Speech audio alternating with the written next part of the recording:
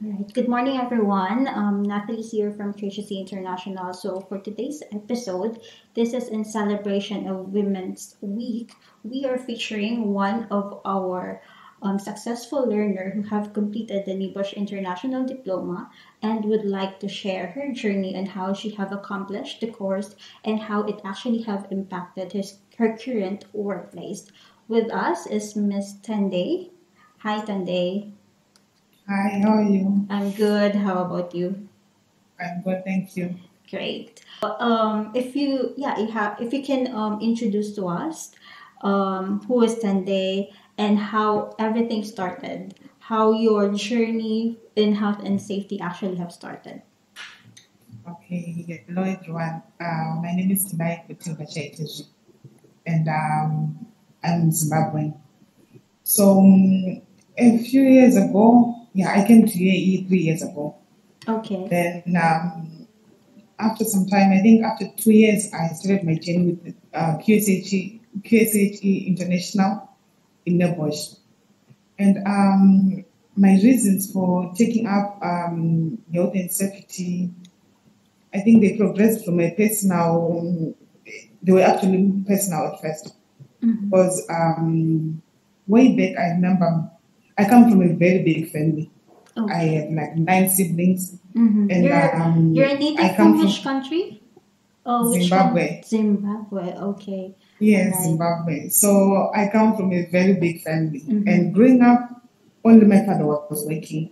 So we had a one-income household. So I think when growing up, I remember when I was around in grade 9, grade 10, there was a moment, I think, in my father's workplace, because he was a technician in one of the manufacturing companies in my country. So there was an incident there that resulted in him almost losing 3 of his fingers. Oh. So after being hospitalized, he has to come home and heal for some time. So I really didn't understand why we're just seeing him at home for those weeks and what. Then I think after some time, because in my country, when you go to school, if you don't pay your tuition, sometimes they'll be like calling your names like, Tendai, you didn't pay up your fees. Go back home and remind your parents. Then Natalie, you didn't pay up your fees. So it so happened one time that I was called up and they told me, go and remind your parents that your fees is pending. So I went back home and he's still home. I didn't understand why is he taking up so much time. He's at home. Why is he not going back to work? Because this is resulting in us not going to school. So after some time, I think as I grew up, I realized that whatever work environment, if we create a toxic work environment that ends up resulting in occupational health diseases or accidents, it's not just going to affect the next person that is going home to you, but actually it's affecting everyone who depends on that person. So, what have pushed you to take NEBOSH International Diploma, to be specific? Like, there's a lot of courses in the market, like we all know. But why you have chosen the NEBOSH International Diploma? What pushed you to do it, or what inspired you to do it? When I was in Expo, I realized I was working as a technician. I was one of the inspectors, but I was only inspecting MEP staff. So I realized that some areas when I was off shift, we used to receive, because everyone, we used to receive like complaints on one facilities management system, that we used to receive complaints. So even if when I'm off duty, I'll just see some complaints online, right? So I realized that most of the complaints that were coming from my website, because I usually worked in areas that men were not allowed to go. So they used to come when I'm off shift, because there were not really a lot of females, and we didn't have female safety officers. We only had male. So I think the final drive that pushed me to do NEBOSH was that I realized that in some industries like construction and facilities, there are not really a lot of safety officers, especially women. So True. I just said, that's one opportunity. I can just go and try this one. Were you able to utilize the information or the knowledge that you've gained to your current workplace? How it actually impacted your current workplace? Okay. My current workplace, I think like right now we do most of loan working. So I'm on a site because we actually focus on maintenance or maintenance of facilities. So before I took the NEBOSH diploma, I wasn't aware of a lot of hazards and risks that come with everything that I do on a daily basis.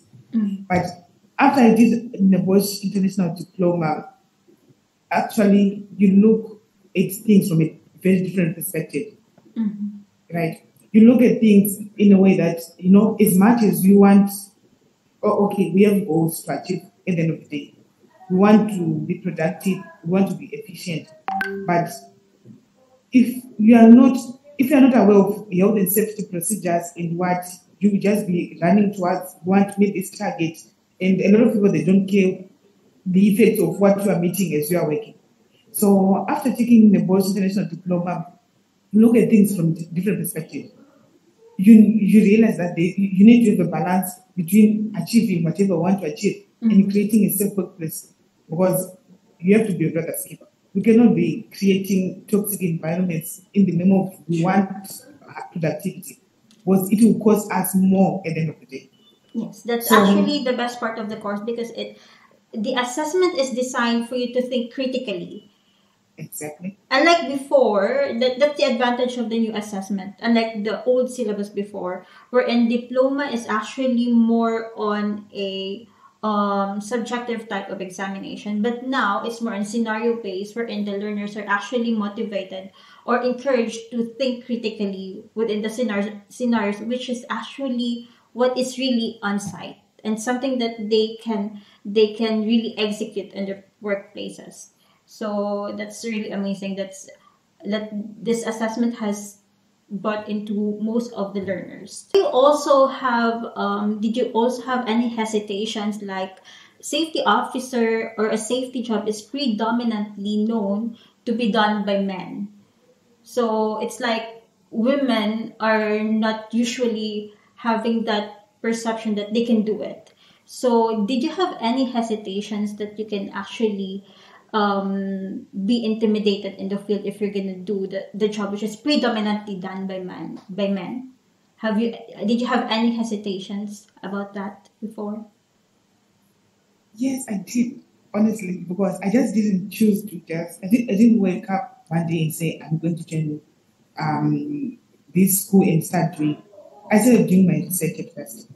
So I remember in one of those research, I was asking out, and the only safety officers that I knew that were working on almost the same projects, all of them were men. So I asked one of them.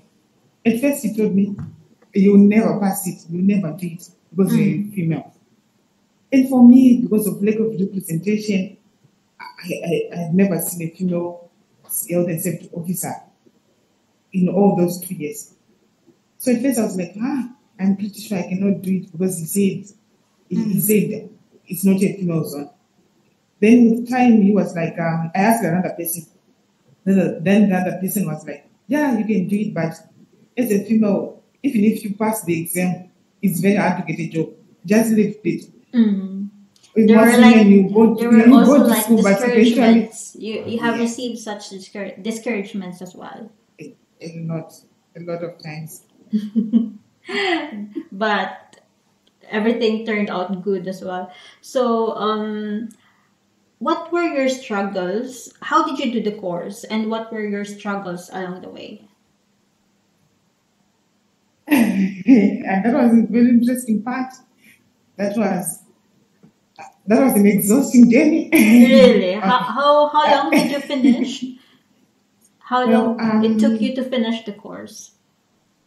Actually, what I did is I registered with the school in August 2022, right? I started doing my research around January 2022. Then one of the, I just asked one of the safety officers at work, just said, you know what, whatever you want to know, just go on HSC website. So I think for a few months I was just going on the HSC website, just checking. Then I was like, actually, whatever I'm doing, I just wanted to be aware of what I'm expecting and what. Then I made a list of schools. Then I called them up. Then, because at that point I was like, I wanted one school that would be actually flexible because I was going to work. So after consideration, I approached you guys. Then I spoke to one of your guys. He explained to me. Then I told him that right now I don't really have a lot of money. I need the cheapest one. I need the cheapest one. I think that was distance learning. Okay. Then he told me, So you've done the course on the distance learning. Yes. Then he told me, why don't you get in class? I told him, I cannot afford the class right now. Let me try with distance learning and I'll write the first exam. If I don't pass, it's okay, I'll come and join the class. Then distance learning was okay because we had a platform where we could actually ask tutors, when you're still reading and what. But it was just too much because I had a little background of health and safety. And for me, I took it up because I was like, I'm already in a technical field. So most of these things, I'm already seeing them every day. So rather, it's better to have knowledge because maybe I'm already exposed to a lot of these things that I don't mental health. So you have done the distance learning, and Yes. since distance learning is actually like a flexible mode of study wherein you can work and have your modules and have your course get started. So after that, you've done your first examination. So during the first examination, how was it? Like, what was your struggles and how you were able to overcome your first examination? The first exam, honestly, health and safety is a whole different institution. To be honest, yes, it was. It wasn't easy. It wasn't tough. Actually, sometimes I would approach questions and I'm like, maybe they want to take a test with my mental health. Then, with time, I realized that health and safety, the exam, I really didn't need to think too much out of the box because I realized they try by all means, whichever industry you are in, they try to tailor everything to feel so that you feel that it's close to home.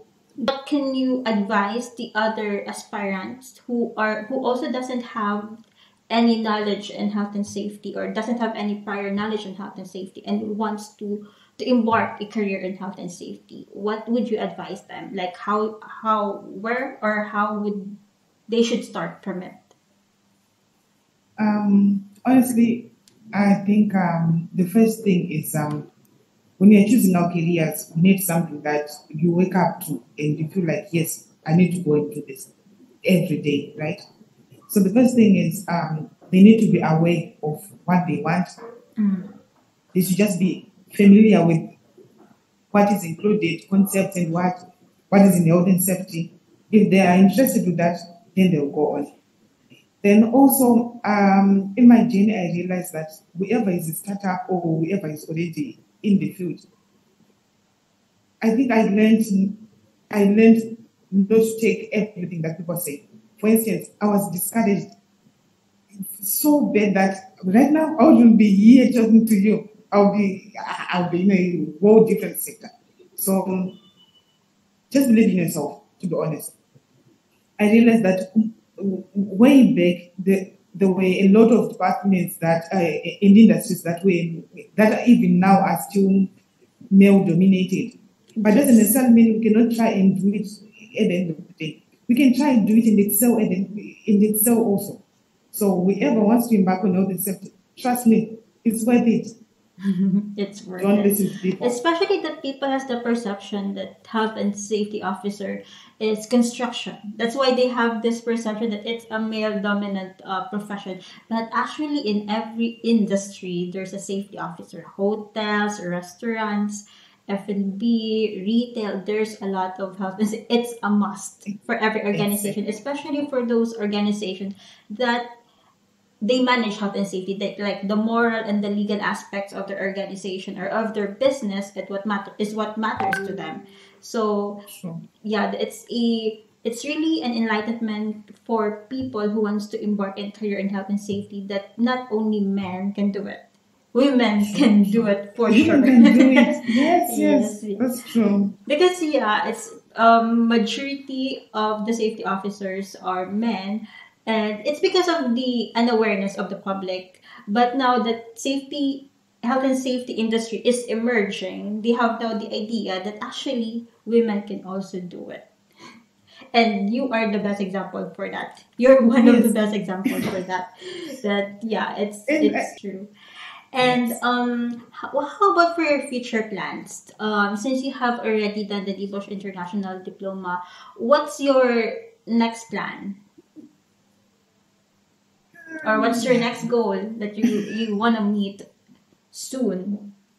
Soon? Okay. That's a good question. Okay. For me, actually, I realized that already in facilities management, I'm not restricting myself in one industry, but my final point, I think I want to be more familiar in health and safety, more practical, I think for a few years. Then later on, I think I want to be in a position that inspires a lot of women, whether in practical or maybe in educational sector. I'm not really sure, but something along those lines. Oh, that's great. And how about for your fellow countrymen back in Zimbabwe who also would like to work abroad, who would also like to explore opportunities outside the country? What can you advise them? You know what?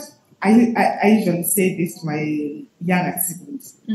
We have a saying in my country that says people should learn to jump to opportunities as much as they jump to conclusions in all silly stuff. Whenever you get an opportunity, take it. Sometimes you don't need to think too much. True. Take it. Yes. Don't hesitate. Try. Because you know what? You never know if you excel if you don't try. True. So everything is worth trying. I encourage anyone, everything is worth trying. Try. Then if you realize after some time that no, this is not me, I need this one, it's okay. You try again. You do another thing again. Yeah, and also like people who doesn't have, they will always think like, I want to be a safety officer, but I'm so hesitant to have that, or I have hesitation that I can take that goal because I don't have anything. I don't have background. I don't have any degree. I don't have I don't have enough educational attainment. So that's actually most of the hesitations that we also have been receiving from most of the learners. So actually it's a misperception also, because if you want to be a safety officer, you really have to invest on your education, on your qualification. So you can be a safety officer, but you really have to take a step forward, which means you really have to take the course, you really have to invest on trainings, you really have to invest in education for you to be qualified and for you to meet the goal. So I think that's also one of the best thing that every aspirant in health and safety should consider. Yes, and I think also we should not limit ourselves just because we think you don't hear a lot of things. Because I realize most of these schools, you guys, your payment plans. Anyone, if you want to be a safety officer, you try slowly, you ease into the position very slow.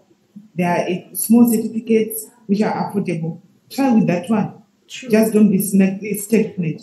Try with that one. Then you continuously improve yourself as you go. That's very, very because magic is not going to happen. That you're not just going to wake up with one diploma or one what. No. And just you can invest yourself just slowly. wake up. You can just wake up and be a safety officer.